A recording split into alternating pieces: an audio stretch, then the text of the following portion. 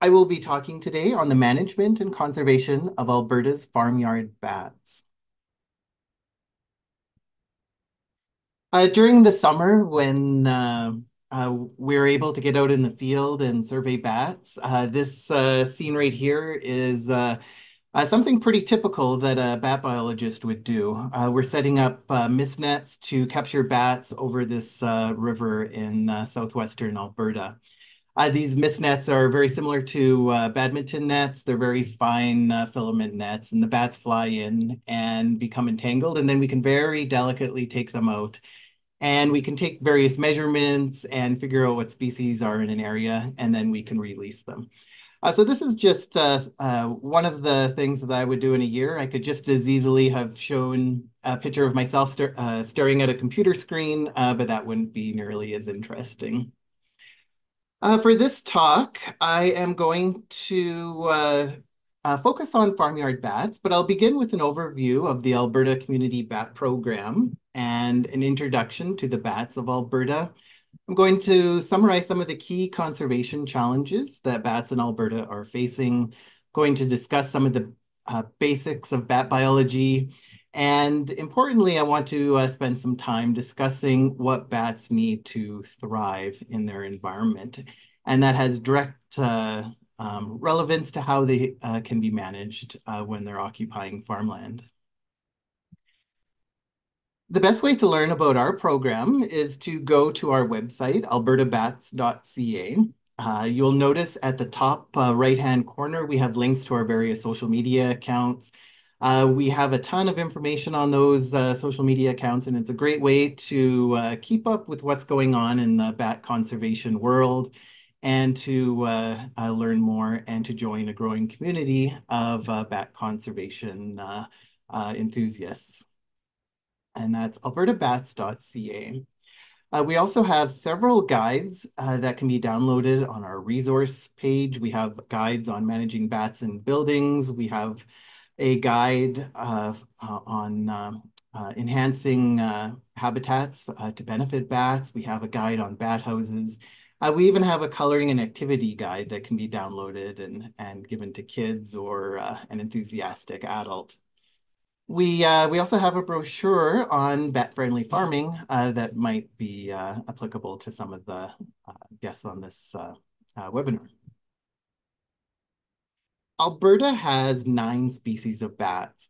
There's over 1,400 species in the entire world, so the number of bats we have isn't large, but they are very common on the landscape, and they're some of the most common wildlife occupying our skies during the nighttime. The 9 species we have in Alberta could be broken into 2 groups based on a very important behavioral difference. 3 of those bats, the eastern red bat, the hoary bat, and the silver-haired bat, they don't spend the winter in Alberta. They fly south or west for the winter and spend the winter in warmer climates. They may still hibernate, but they're not required to hibernate for quite as long because they're in a milder climate. The other 6 species, though, they spend the winter in Alberta. They may undergo fairly long distance migrations up to over 400 kilometers in some cases, but they're staying in the province and they're spending about 6 months of the year hibernating. And that includes the big brown bat and the little brown myotis, which are the 2 most common bats occupying buildings in Alberta. It also includes the northern myotis, which is one of the more common bats in the boreal forest and would almost certainly be very common around Grand Prairie. We have the long-eared myotis, which probably occurs around Grand Prairie as well. And the long-legged myotis, which we've detected near Whitecourt, so it's quite possibly near Grand Prairie as well. The western small-footed myotis, the smallest bat we have in Alberta, does not occur in the boreal regions of the province. Alarmingly, of the 9 species we have in Alberta, 5 of them are already considered endangered. This includes the little brown myotis and the northern myotis, which are endangered under both the Federal Species at Risk Act and the Alberta Wildlife Act. And 3 species, the eastern red bat, the hoary bat, and the silver-haired bat, have recently been assessed by the Committee on the Status of Endangered Wildlife in Canada, COSEWIC, as being endangered. And I'll discuss a little bit more coming up. The reasons for those endangerments, though, vary by group. The 3 bats that migrate south for the winter are endangered primarily because of the effect of wind turbines. The little brown myotis and the northern myotis are endangered because of white nose syndrome, a disease that may also affect some of the other myotis species we have in Alberta that we don't have great data on. Because of a recent change to the Alberta Wildlife Act regulations, all bats in Alberta are now protected. It is illegal to kill a bat anywhere in the province, regardless of species. So I'm going to spend a little bit of time discussing the 2 main threats that we're concerned about when it comes to managing bats. The first, and the one that has received the most media attention, is white nose syndrome. White nose syndrome is an invasive exotic fungus that was introduced sometime around 2006. It started off in the area of New York, and it's been spreading from state to state and province to province since that time. This is a fungus that grows on bats while they hibernate during the winter. During the summer, doesn't affect them at all. During the winter, it colonizes their skin membranes and it begins to eat away at their epidermis, which causes frequent arousals from hibernation. They deplete their fat stores, and large numbers of bats in affected regions have been found dead. In Eastern North America, population declines well in excess of 90% have been documented in numerous locations. In some caves, the population decline has exceeded 98%. So this is a map of where the fungus or the disease has been detected as of last year. It's now in Alberta, and I'll show some more detail regarding that shortly. But it's just now beginning to enter the province. And it's fairly widespread at this point, occurring across most regions of the province, except in the occurring across most regions of North America, except in the very northern regions of the country.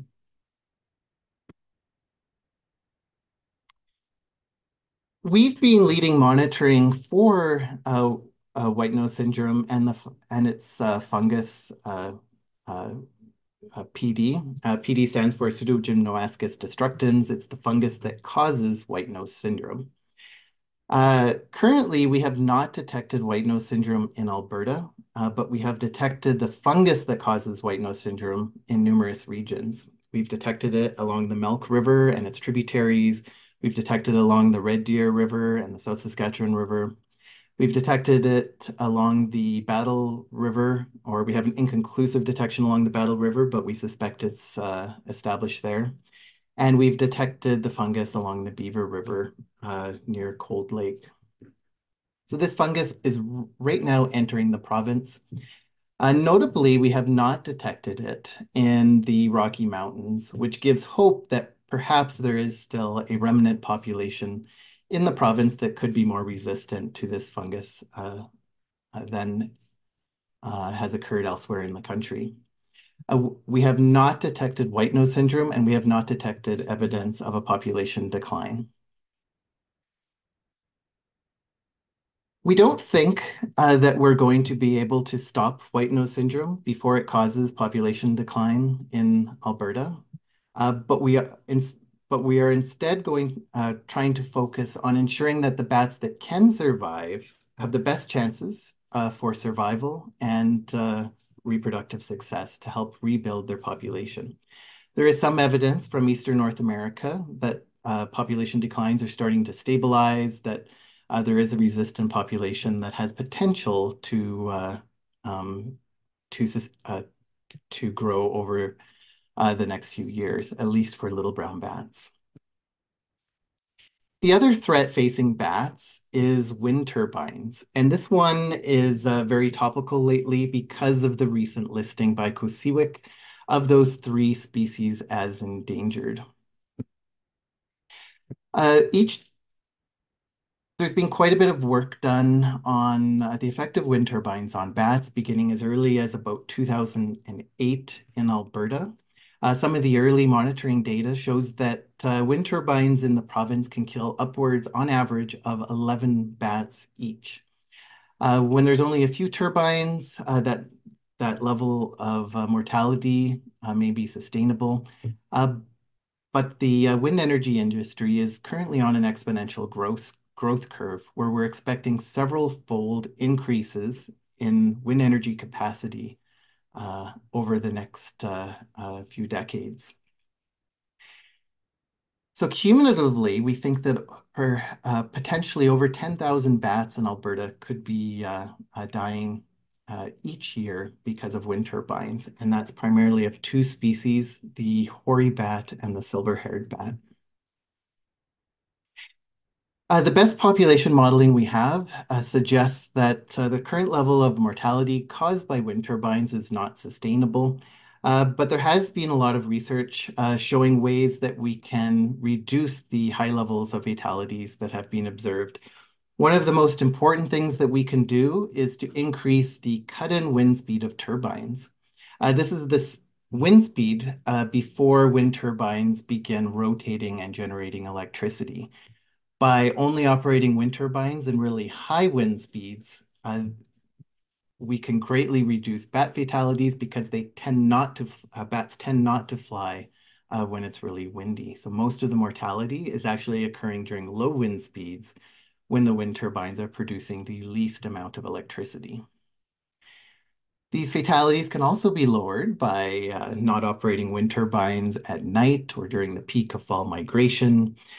And there's some increasing research showing potential for smart curtailment systems, which are able to detect periods when there's a high risk of bat mortality and to change operation parameters so that those fatalities can be avoided.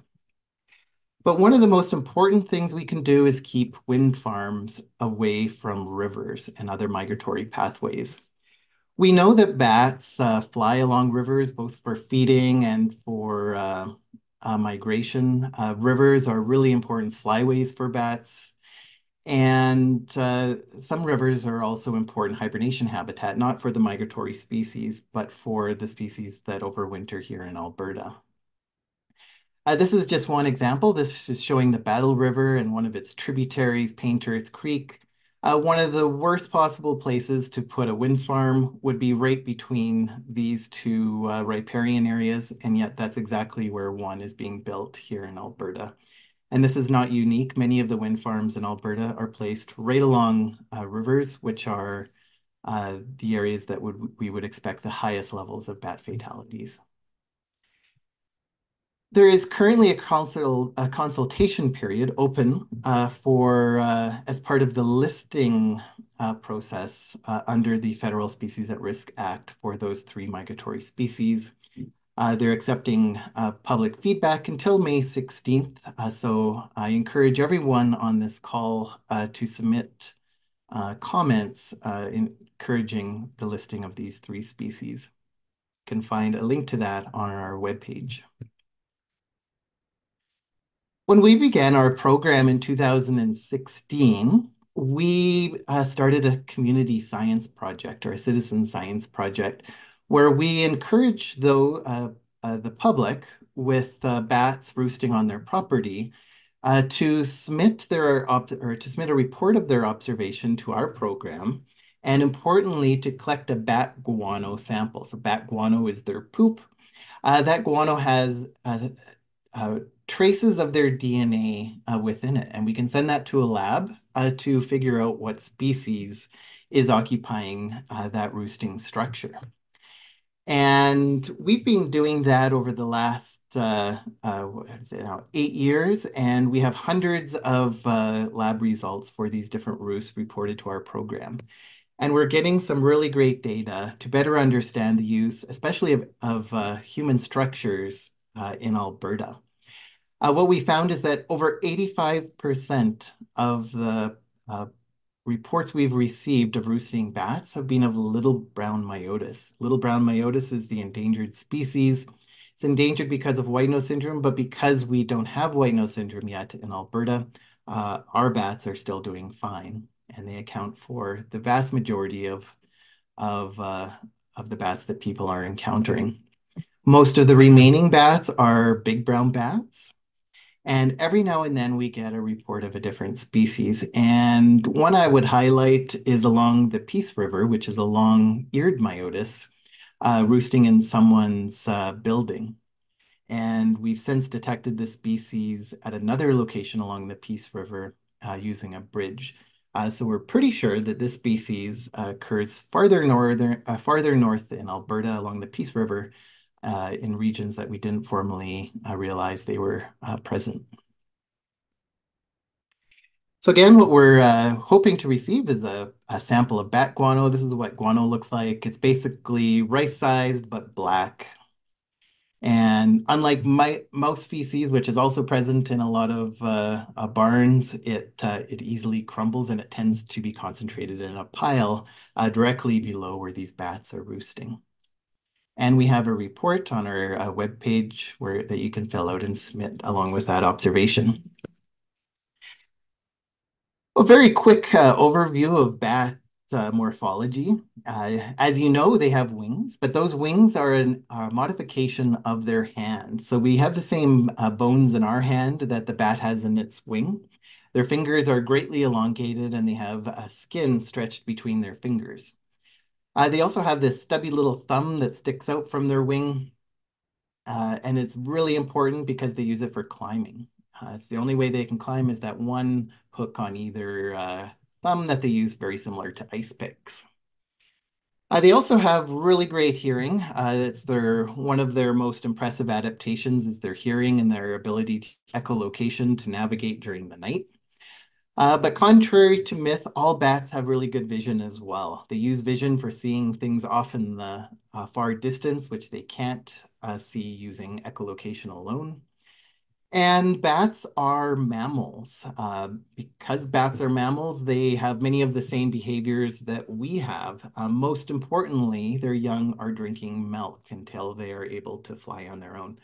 So unlike with birds, they're not bringing their young chewed up insects or anything of the sorts. They're feeding their young milk until their young can feed on their own. Most of the bats we have in Alberta give birth to a single pup per year, which makes them some of the slowest reproducing animals for their size in the world. There are a few bats, mainly the migratory ones, long-distance migratory ones, that can give birth to twins or in rare occasions up to 4. But the overwhelming majority of the time, bats are giving birth to just 1 or 2 pups per year.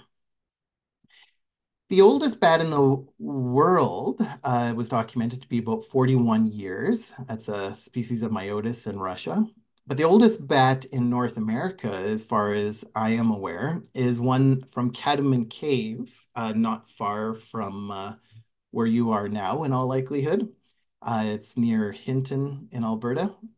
And based on banding records, we know that this bat was at least 39 years old. It's really hard to age a bat. You have to attach a band with a unique number, and then you have to find it alive that many years later. And that was a little brown myotis. One thing I do want to emphasize, I handle lots of bats, so you might see lots of photos of people handling bats. We've been vaccinated for rabies. We're also regularly tested. So we're really well protected, but you are probably not. So we want to encourage people to leave bats alone. And in the rare cases that they have to be handled, such as if you have one in your house, make sure you put on leather gloves to protect against bites.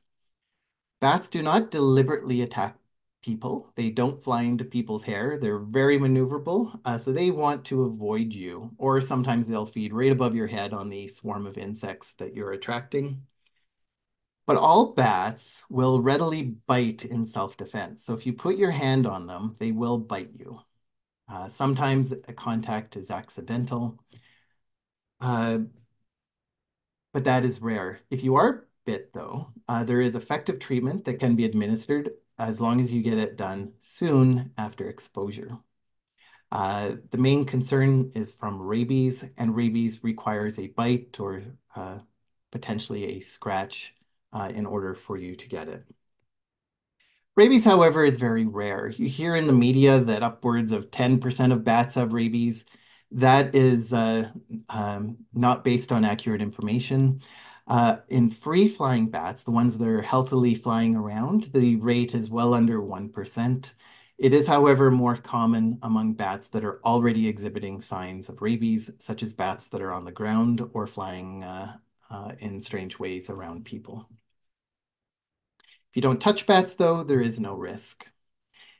Many of you probably have had bats in a building. They can be safely removed outside. Just make sure you wear gloves. A net can sometimes work well. If it's landed somewhere where you can get a box on top of it, capturing it the same way you might a bee works great. The bat can be moved outside and placed up somewhere high, ideally after sunset. One potential way of releasing a bat is to put it in a pillowcase and tack it to a tree up high, and then when it's ready, it can take off and resume its nighttime activities. We have much more information, by the way, on our website for how to deal with stranded bats. At this time of year, it is coming up on the end of February. Bats are hibernating until about sometime in April or May. Around the middle of April, perhaps late April, bats will begin moving to their summer habitats, which might be a barn on your property or a nearby building. Some bats also roost in natural structures, trees, rock crevices, those sorts of places. And once they arrive on their summer habitat, most of the females will already be pregnant, and starting as early as the middle of June and continuing until about mid-July, bats will give birth to a pup. And then 1 month after the pups are born, those pups are able to fly on their own, and those pups will spend the next few months feeding on insects and fattening up in preparation for the winter. The adults, however, move to their hibernation sites and engage in behavior we call swarming, which is a mating session that bats undergo prior to going into hibernation.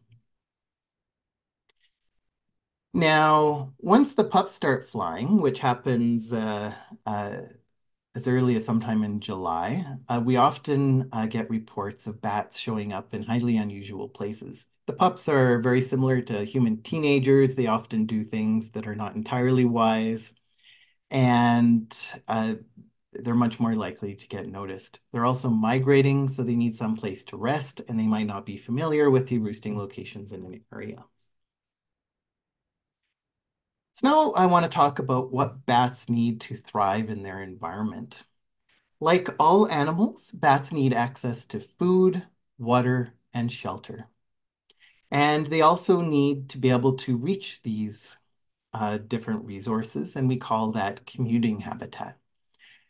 So the more readily available these three resources are in their environment, the more likely it is to support bats. But we also need to consider, when we're trying to conserve bats, we need to consider the threats that they're facing in their environment. I already discussed wind turbines. Outdoor cats are a major predator of bats. Unlike us, the cats can actually hear the bats flying around, and they're very good at locating where those bats are resting during the day. Some buildings have chimneys that don't have protective covers, and lots of bats die from entrapment when they fly into things like chimneys and vents and other structures around people's homes. Water barrels are a major hazard, and so on. And I'll discuss a little bit those threats a little bit more coming up. Different species tend to roost in different locations, but there are a few types of structures that are really important for shelter for bats. So we call places where bats rest, we call them roosts.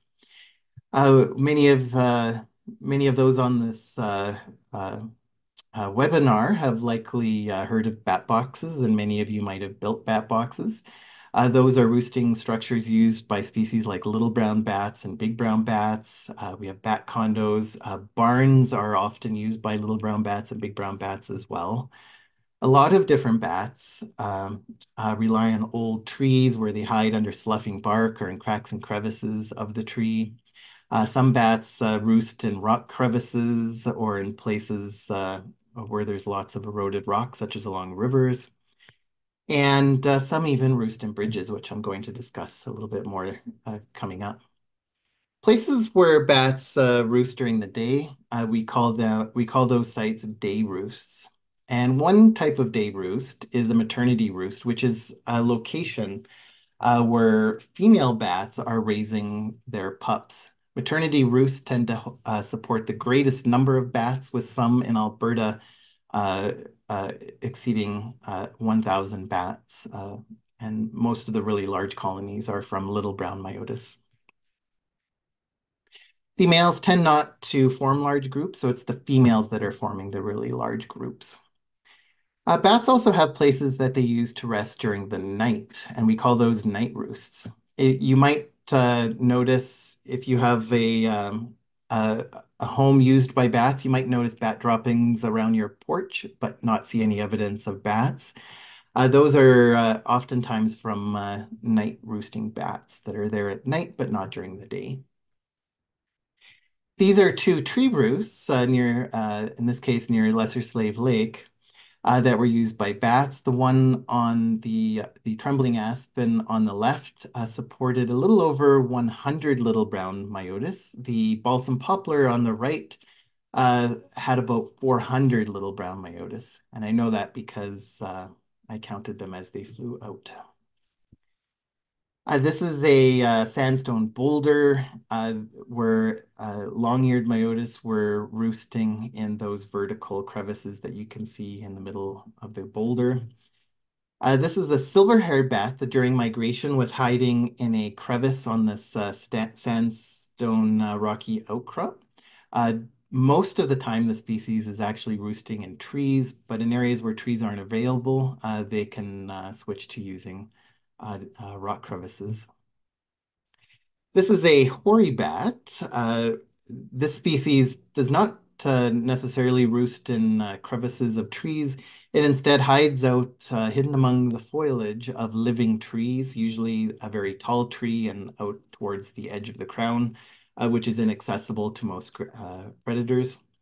It also has this amazing camouflage that is perfect, that perfectly blends in with the color of bark. So if you missed that bat, there is a close-up showing it against the bark of this tree. This is an old granary that if you were to go inside and look right up at the ridgeline of the roof, you would see these bats staring back at you. I'm not going to show video, but if you wanted to see video of these bats in this granary, you can visit our YouTube channel and see a video of that. This is a very typical house that would be used by bats. This is perfectly designed for attracting bats. It's an old wood structure. Wood is excellent for bats because they can grip it very easily. It also has lots of separations along the wood, which creates access into the interior portions of the house. Bats can roost under the cedar shake shingles. They can roost under the folds of the umbrella down below. And if you look around the other side of the house near the dormer, there is a very large pile of bat guano starting to accumulate, which is a sure sign that there is a bat roost right above that location. You can see the soffits of this dormer have separated, giving access to these bats. Another common access point of bats into buildings is under loose flashing around chimneys and vents. This is another building, and this one thing I've seen fairly common is old buildings that have chimneys made of brick or cinder block that project through the attic. And Once these bats get into the attic, they can fly around, and they love these cinder block or brick chimneys because they're easy to grip and they stay a nice temperature. And they're often hiding, they often tuck up and hide in the crevices right around the chimney. It's really obvious that there's bats in this attic because there's guano stuck to the chimney and all throughout the insulation of the attic. In some cases, those bats are not welcome, and one tool that's often used to help address that situation are these one-way exits. These one-way exits or bat valves allow bats to crawl out, but in order to get back in, they would have to lift up this flap and crawl through smooth plastic, which is often too difficult for bats, so they can get out but not re-enter.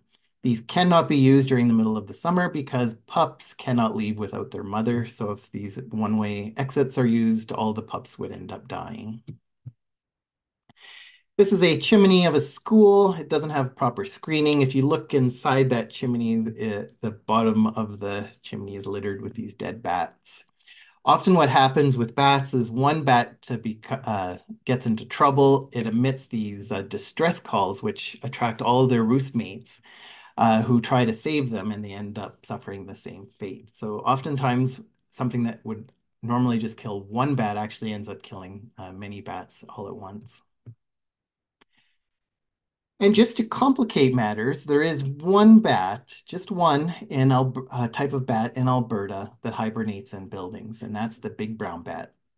We don't have any records of the other species spending the winter in buildings. It's the big brown bat, and they're a large-bodied bat. They may be able to deal with the drier conditions of buildings, but it does complicate management because you can't simply, if you know you have big brown bats, you can't simply seal up the holes during the winter because there's a risk of trapping them inside. We have lots of information on our website for managing bats in buildings, but there are a few that I want to highlight. First, do not exclude bats from buildings unless it's absolutely necessary. I know there's lots of farms around that have bats in barns or old buildings around the farmyard, and those should absolutely be allowed to stay if they're not creating any risk to people on the property. But sometimes bats are using areas where they create problems. They might be causing soiling of insulation of a valuable home, for example, and it might be necessary to manage those bats. But even when that's the case, there are some steps that should be taken to avoid unnecessary harm to those bats, and proper timing is critical. Do not exclude bats from buildings from June to August using any method because they have pups present, and any attempt to exclude them will cause death to those bats. But bats can still be removed from living spaces of a home, and they should not be allowed to enter the living spaces of a home. So the external areas or areas where they will not enter places where people live are okay, but they should not be allowed to enter living spaces. One-way exits should be used in May or September. And if you're sure you don't have overwintering big brown bats, the work can also be done during the winter. And it's rarely appropriate to trap and relocate bat colonies, although I know it's been done in the past. You can find our exclusion calendar in one of our guides, the beneficial management practices for pest control operators. We're in the process of updating some of our other guides to include our exclusion calendars as well. So one important question we often receive has to do with bat boxes. And bat boxes are structures that are meant to function similar to a bird box, where you put up these structures and then bats move in. But there are some important differences. First, they tend to be a lot larger than birdhouses. There are some bat boxes that you can buy from hardware stores that are about the size of birdhouses, but those are not effective, so those should be avoided. Some of these bat boxes, though, can support upwards of 400 or 500 bats, and it's usually little brown bats or sometimes big brown bats. We have 9 species in Alberta. That means that 7 of them are not very often using bat boxes. So installing bat boxes to benefit bats is really only benefiting 2 species, and it's 2 species that are already our most common species in the province. And the concern that we have is that by attracting common species into an area, it could create competition for other species that do not use bat boxes. Is also some evidence that some types of bat boxes are prone to overheating. In some cases, these bat boxes in full sun can reach upwards of 60 degrees Celsius, especially the large single-chambered designs. And bat boxes are only suitable in a location where they can remain in place for decades. It could be harmful if those boxes are up for a few years, attract bats, and then have to be removed because of problems or complaints about bats being in the area. This is a park in southern Alberta that has about a dozen bat boxes. If you look up from the bottom, you can see these bats staring back down at you. Most of these bat boxes had upwards of a couple hundred bats in them. So cumulatively, the site supported potentially as many as 2,000 bats. This is one of the more active bat boxes. You can see there's lots of vesicles that are starting to form within the bat box, and there is clear evidence that these boxes are overheating because a lot of the bats have fleed during the daytime and are hanging out on the outside of the bat box, which is not a normal behavior unless they're in some form of distress. Recently, our program released a best management practices guide for bat houses in across North America. We also have a separate guide that's just for Alberta that has much the same information. But I do want to highlight some of the key messages. One, do not install bat boxes in natural areas. In natural areas, there's already lots of roosting structures, so we want to encourage a natural bat community. But they may be beneficial in areas where the natural roosting habitat has already been removed, such as around a farmyard or in a rural or in an urban area. But do not install just one bat box. Instead, install several bat boxes in a common area within approximately 100 meters of each other. Mother bats can carry their pup from site to site, so they're not like birdhouses. The mother bats can actually move around and use a variety of structures over the course of the summer, and that's a very natural behavior. And when you're installing multiple bat boxes, make sure you vary the sun exposure. Some should be in more sunny locations, which are what they're going to prefer most of the time. But there should also be some in cool locations, perhaps a northern aspect where there's less sunlight, so that during those really hot days in the summer, they have an option to escape that intense heat. And only use large multi-chambered designs. The 4-chambered nursery house, which is a very common design, is one of the designs that we would recommend. Very quick overview. On the far left are the single-chambered bat boxes. These are the ones that reach extreme temperatures.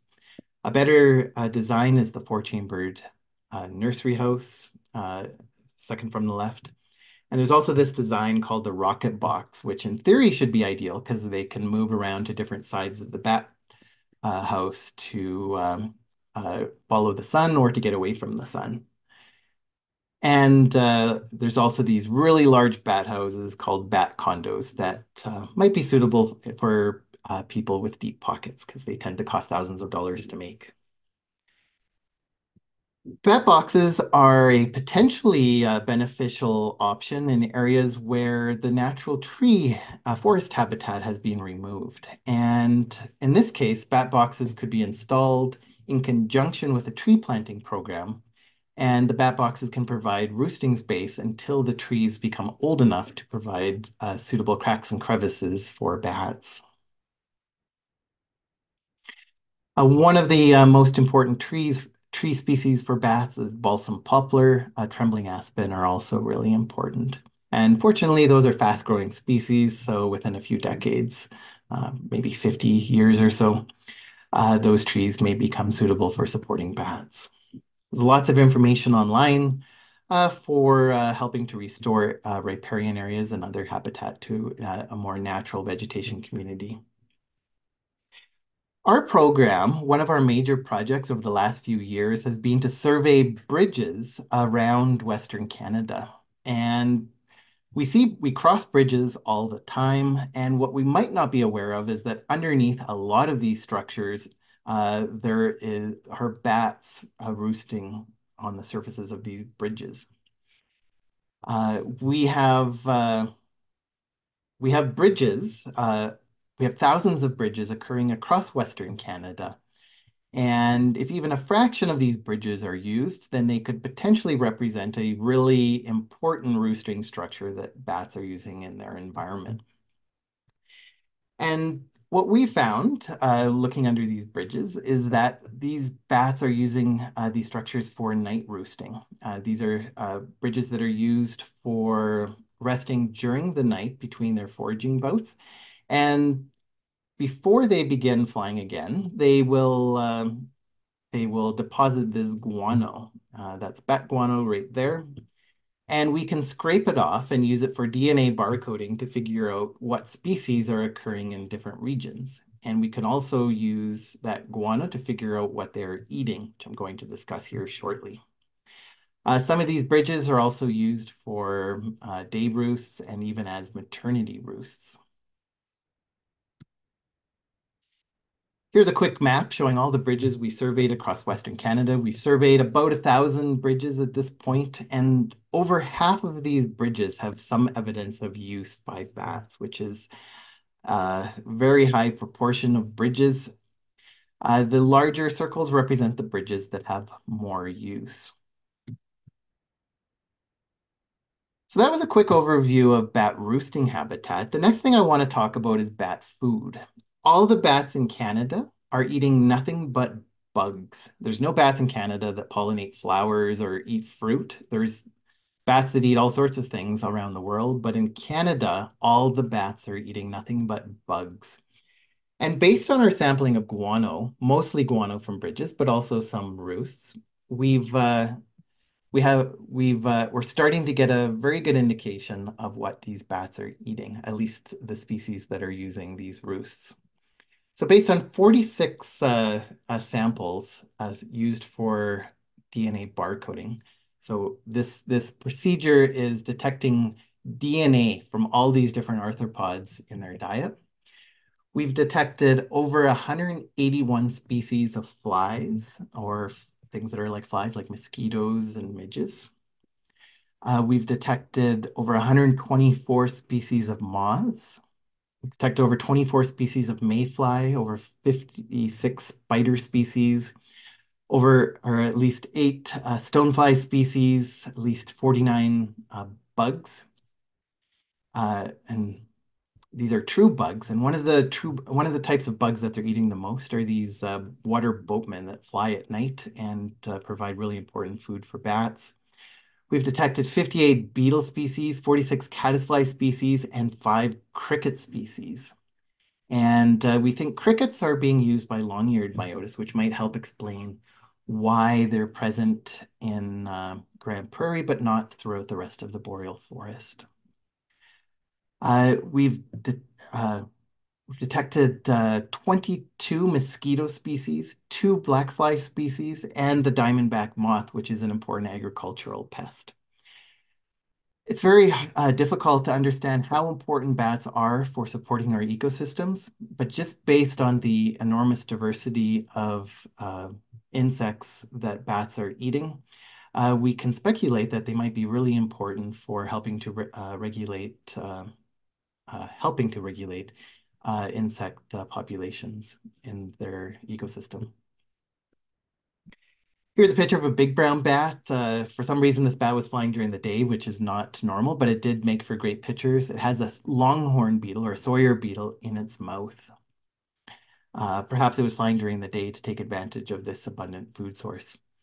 There's been estimates of the importance of bats for supporting agriculture, and the estimate based on the US agriculture sector was upwards of 50, I believe it was $53 billion. But at minimum, we believe that bats are worth billions of dollars to the North American agricultural sector.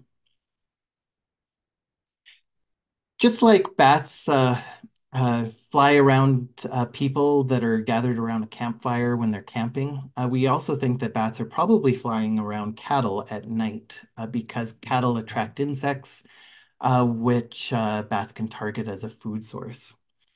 Sometimes bats, while they're flying, come too close to this particular invasive plant. This is burdock. This bat was probably attempting to glean insects from the surface of this vegetation and got too close and got the burr tangled up on its fur. And this invasive plant is a potential threat to some bat species.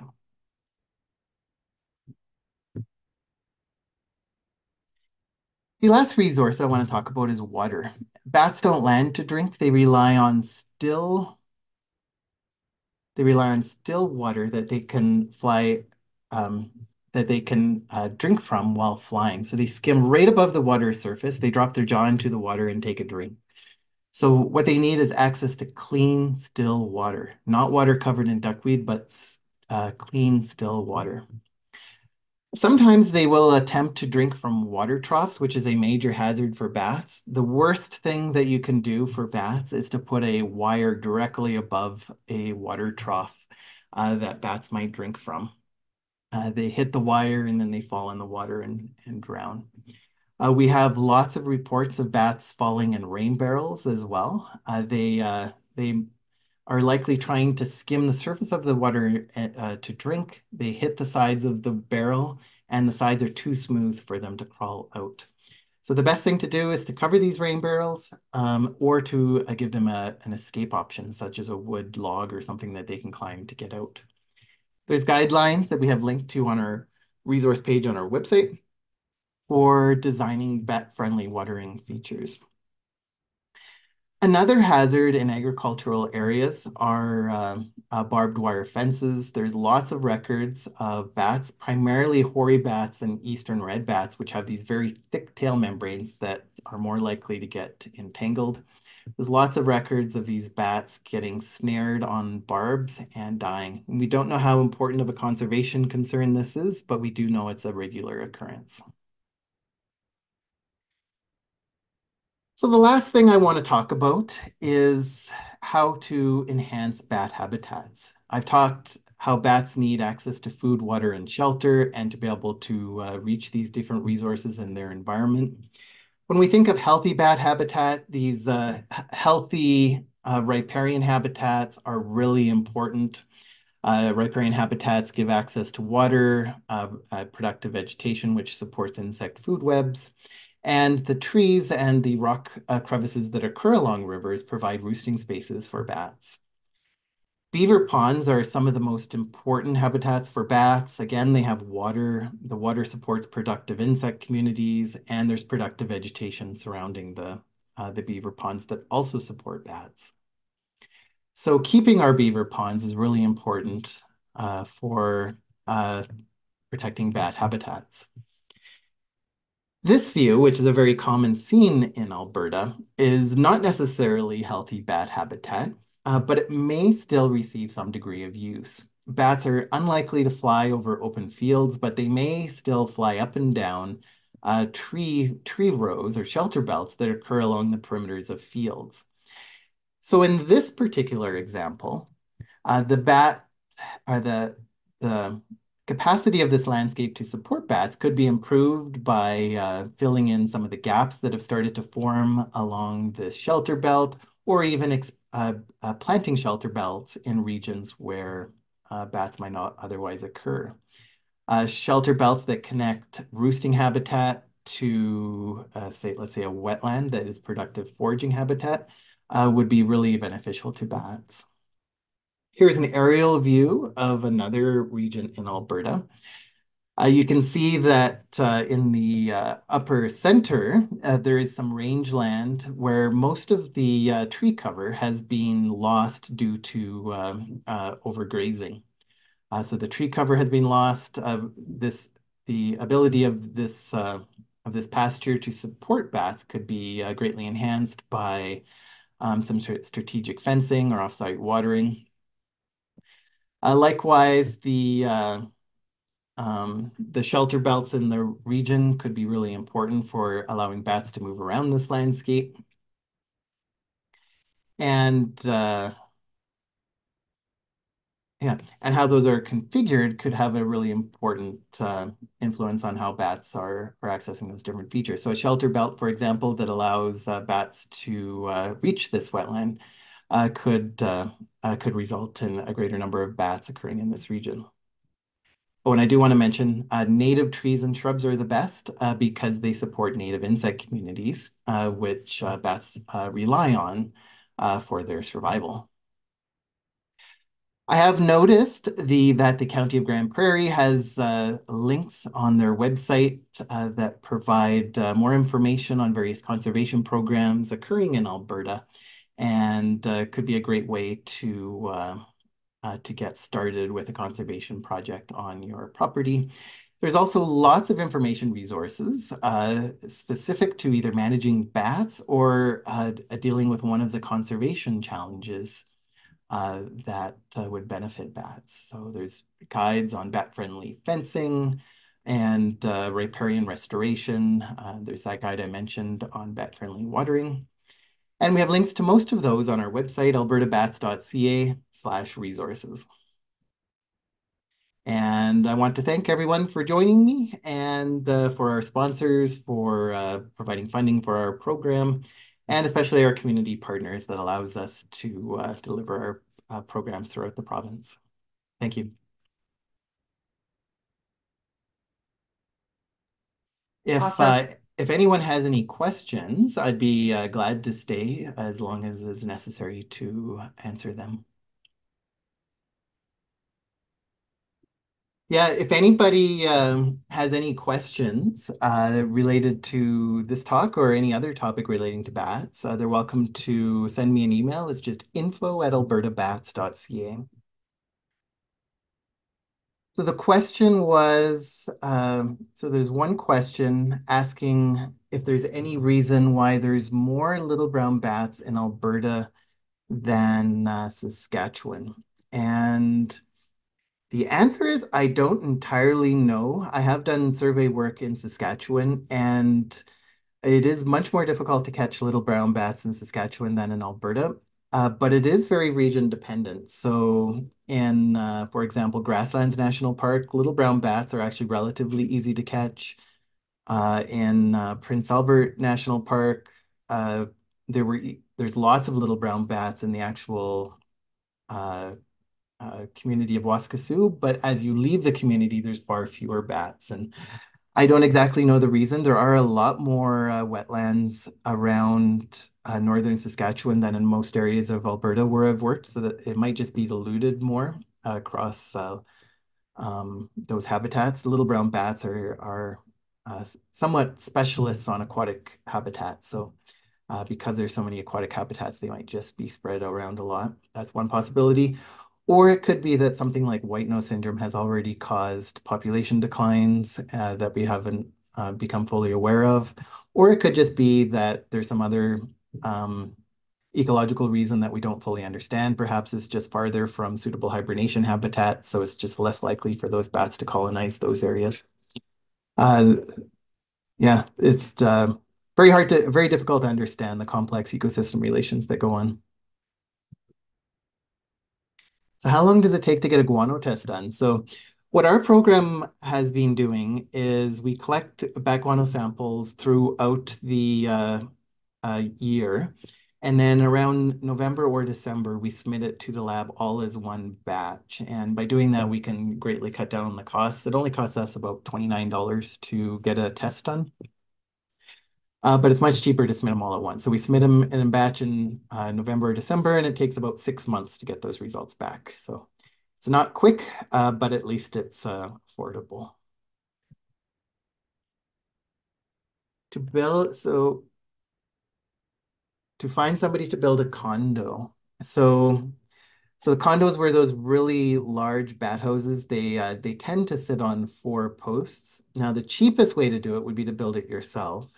Now, if you were to pay somebody to build a condo and install it, you're probably looking at somewhere between $5,000 and $10,000. But if you have the finances for that, there are some builders I know that have built them, and the Alberta Conservation Association has been working with a builder, and reaching out to them might be your best option. And potentially, I can put you in touch with them. I will also mention the bat condos. One of the things we've noticed is sometimes they take a long time to be for bats to start using them. The bats that tend to move into bat boxes like those four-chambered nursery boxes a little bit quicker uh, than with the bat condos. Yeah. The So a log cabin roof could support potentially around 1,000 bats. Now, a bat box could support a couple hundred bats at least. And so if you have a really large colony of bats in a cabin, it might be a more affordable option. Before those bats are excluded, if assuming they have to be excluded, it might be more affordable to just use bat boxes and to install a lot of them. Bats can spread around multiple structures. One way of enhancing the bat box designs is to add additional chambers, maybe make them a little taller and a little bit wider. But the chamber spacing should still be either 3/4 inches or 1 inch. And I would use a lot of them and to have some up in different sun conditions. Yeah, so think I think that addresses all the questions. I'll stay on for a little bit longer if there are any other questions. Cory, it looks like there's one question. Bianca said, I live in Millet. Do we have bats here and do they need help? Oh, Millet, there are bats everywhere in Alberta, and they're they're fairly ubiquitous, and you're more likely to have bats if you're near forest or a wetland or a water course. But there's bats pretty much all around the province. So you almost certainly have bats. Um, as to how many, I'm not really sure. Need to remember where Millet is, I think is my main question, my main issue though. All right. Oh yeah, that's just a little bit south of Edmonton. Uh, yeah, there would be lots of bats there. Now, if you're near Edmonton, some of the areas that have the most bats would be in the Beaver Hills biosphere, and uh, just find a big lake somewhere like um, Miquelon or any of the lakes around Elk Island, and that would be a great place to look for bats. But even an area like Millet, probably some bats around. All right. Well, I think that concludes this talk, and thanks again to everyone for joining me.